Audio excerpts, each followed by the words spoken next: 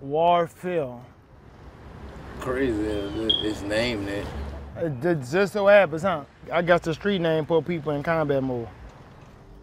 A busy morning for the New Orleans Police Department. Several people running from the scene of a shooting. It's scary because it's just getting worse and worse. You can see the bullet holes still in the house. Well, right now we're on Chef and Warfield, which is a house that I own. It's right over here, right in that area, right in the corner. This is where the kid got shot at 13 times.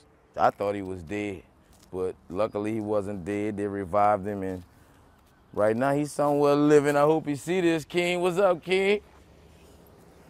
Yeah, so it's like a gift and a curse for me to be around there. Like my mom left me a house in the neighborhood on the corner. This her right here. But it got shot up, you know what I'm saying? It's a lot of murder around the house, and it's hot out here. My godbrother was killed in front of his house, and that was next door to my house that I own. They really messed with me. Lou is his son.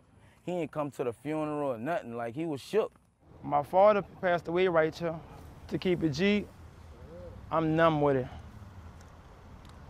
I'm numb with it. It's like this. Either you go numb or you become part of it. Right. Either way. Meaning either you become a killer or you gonna get killed. Or you just play the middle part and be numb. But this that gas. This that 93. This that rapper weed.